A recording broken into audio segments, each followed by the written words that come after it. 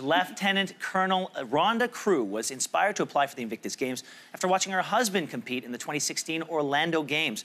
Being chosen for the team makes her one half of the first ever Canadian husband-wife duo to take part. I got a chance to meet and speak with her in Sydney.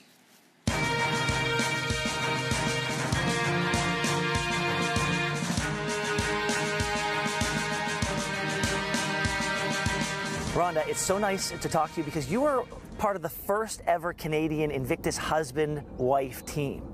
Talk to us about your husband, Dwayne. Dwayne was a search and rescue technician in the Canadian Forces. In 2009, he had a near drowning in an overturned vessel out in Vancouver Island. He's suffered brain damage and cerebral dysfunction since that time.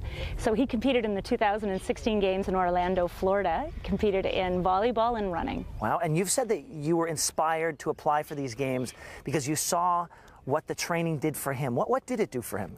You know, it was getting him out of the house on a regular basis. It was putting him together with a team again, because after he was injured and released from the military, he lost that whole family that the military presents for a lot of folks in his team and was isolated at home a lot of the time. So getting him out there with a team got him to have purpose to keep moving.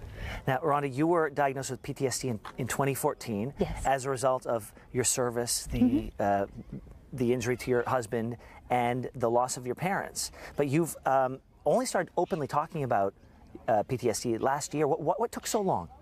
Well, actually, my initial injury was back in 1999 in Bosnia, and it was a sexual assault. And so I didn't want to come forward a lot. I came forward then, things were dealt with, but it wasn't something I wanted to talk about.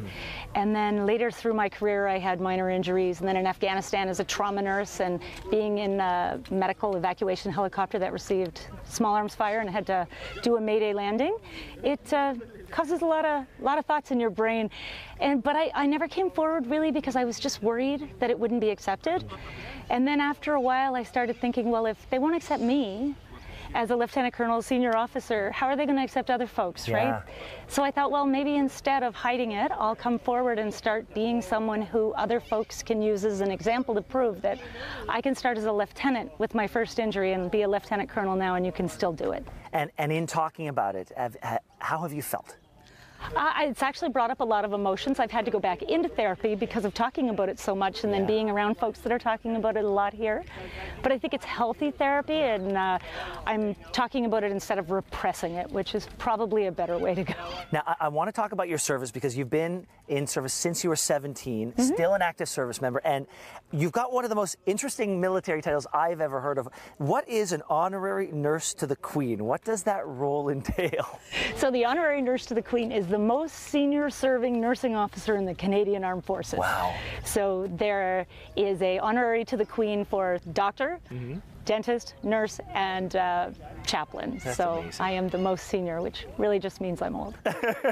Rhonda, what are you hoping for this week? What are your goals? I told you at the airport, and I know you laughed at me, and I said my whole goal is to look good going slow. But it is. That's my goal, and to support my team and to be a cheerleader and finish. Just do everything, go to the start, and get to the finish. Lieutenant Colonel Rhonda Crew, it's an honor.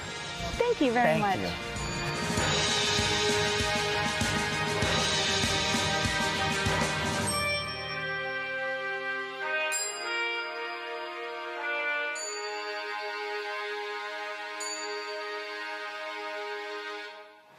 On a personal note, I'd like to thank all the Invictus athletes who spoke with me in Sydney and congratulate Team Canada on a successful Invictus Games Down Under.